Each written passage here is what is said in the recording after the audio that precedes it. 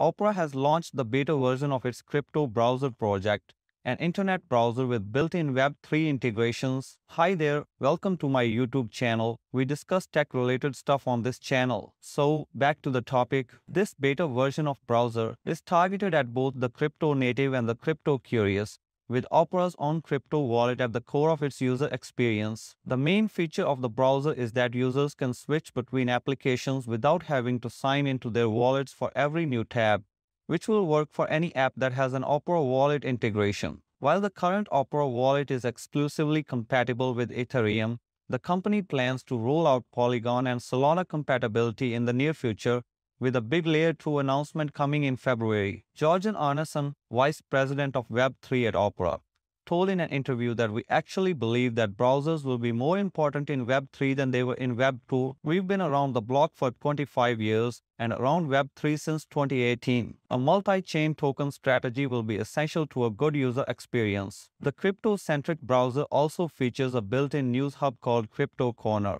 along with Twitter and Telegram integrations. The legacy browser isn't the only of its kind looking to take advantage of growing Web3 interest, namely in competition with Brave, another crypto-centric browser that boasts its own payments wallet. Brave Wallet allows for token purchases through wire, tracks portfolio performance, swaps a wide range of tokens, and stores non-fungible tokens. It is self-custody, meaning wallet users hold their private keys. It supports all Ethereum virtual machine compatible tokens. After successfully adding cross-chain compatibility, Opera says it will open source its wallet, maintaining a focus on privacy and security. Arnesen also said that we want to develop basically an agnostic web experience, just like we have done for Web 1 and Web 2.